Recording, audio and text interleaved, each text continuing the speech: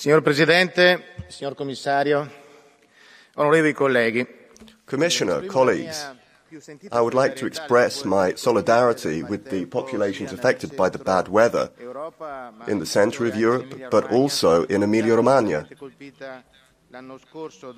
This region was already horribly affected by weather events.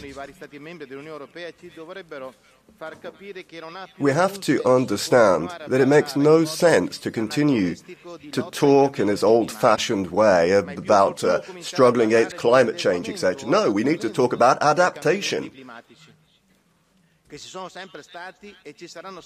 Adaptation is more and more necessary because we've got variable solar intensity causing problems.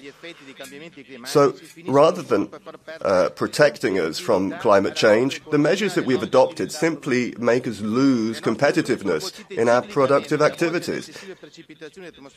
Weather seems to be cyclical. Sometimes we have too much rain, sometimes we have extended droughts. So what we need to understand is we need to construct containment dams and reservoirs so we can store water.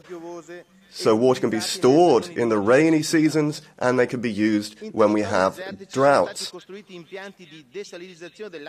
Desalination plants to make seawater suitable for human consumption would be interesting. We keep being told that this is impossible in the EU.